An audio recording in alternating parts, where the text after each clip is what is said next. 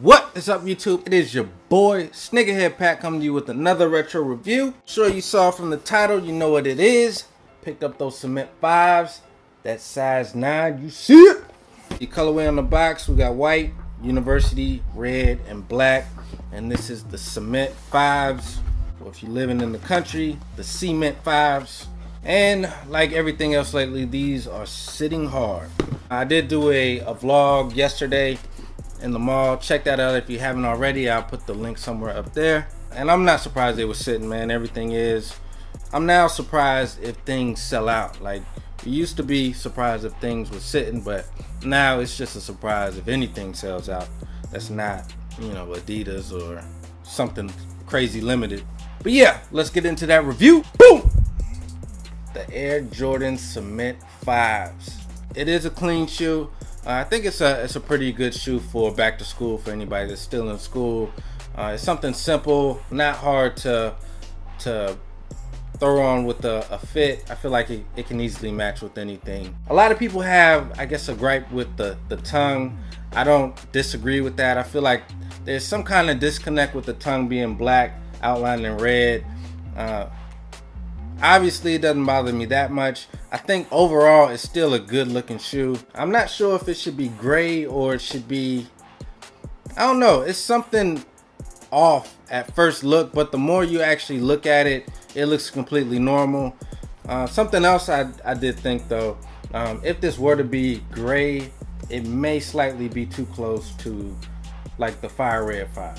I was just comparing them earlier, and it's just so much of a similar shoe, man. If you were to make that tongue gray, I feel like people just wouldn't have that much of a reason to buy it, man. It's just so similar to it. But even though that being the case, man, there's still a few things I would change about it.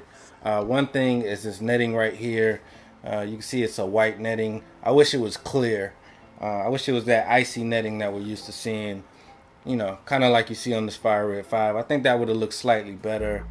And I will say I do wish the tongue was like a gray, but with the speckles on it, so it's not like your typical gray tongue that we're used to seeing. The tongue does have 3M on it, so that is a good look. The part I like best of all about the shoe, to be honest, is the back of it. Sometimes like shoes like this, even though they're simple, sometimes it's the small things that win me over, and that's it, man. I feel like it just brings it out. If this would have been a black Jumpman, I probably wouldn't even have thought about picking it up. But yeah, man, other than that, you got those icy blue bottoms with the red Jumpman on the bottom.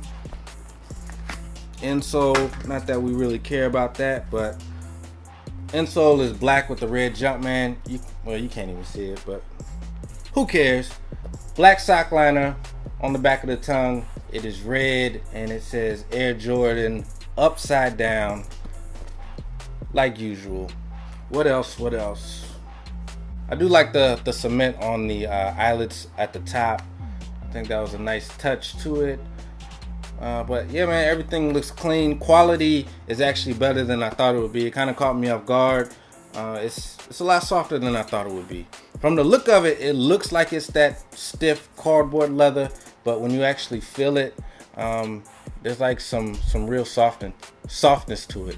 It's not like a tumbled leather, but it's more like I guess a full grain leather. But overall, man, it's just kind of soft at touch. Clear lace lock holder and your red lace lock, and that's about it, man. Like I said, if I could change anything, it might be the tongue, and it would definitely be this netting right here. I don't think I've seen a Jordan 5 with white netting on it. I think that's a new one for me. But overall, it doesn't look bad. It's still a good looking shoe. Still a solid pickup, and like I said, it's a good shoe to pick up if you're going back to school. I was thinking about doing like a top 5 kicks for going back to school. Let me know down below if you want to see a video like that. I'll definitely throw that up soon. I ain't gonna lie, man, I told myself I was done with 5s, and here I am. I keep buying them. I'm just a liar, man. I'm a straight liar. There's both shoes, cement 5s or cement 5s.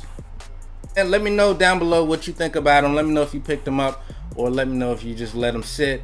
Like everything else, these will be going on sale, so I feel like if you do like them and you're not in a rush to wear them, no need to go out and pick them up now. I just wanted to get this review out to everyone, anybody who wanted to see it and see that on foot.